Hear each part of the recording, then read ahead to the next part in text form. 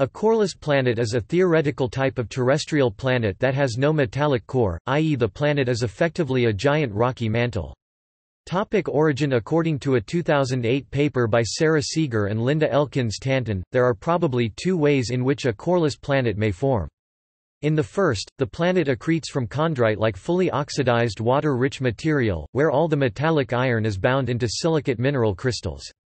Such planets may form in cooler regions farther from the central star. In the second, the planet accretes from both water-rich and iron metal-rich material. However, the metal iron reacts with water to form iron oxide and release hydrogen before differentiation of a metal core has taken place. Provided the iron droplets are well mixed and small enough. Magnetic field. Earth's magnetic field results from its flowing liquid metallic core, according to the dynamo theory, but in super-Earths the mass can produce high pressures with large viscosities and high melting temperatures which could prevent the interiors from separating into different layers and so result in indifferentiated coreless mantles. Magnesium oxide, which is rocky on Earth, can be a liquid metal at the pressures and temperatures found in super-Earths and could generate a magnetic field in the mantles of super-Earths.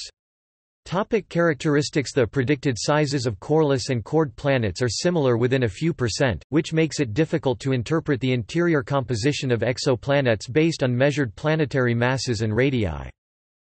See also Chthonian planet.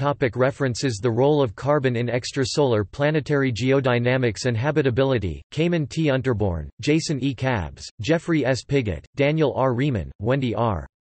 Pinero, submitted on 31 October 2013 v1, last revised 9 November 2013 this version, v3.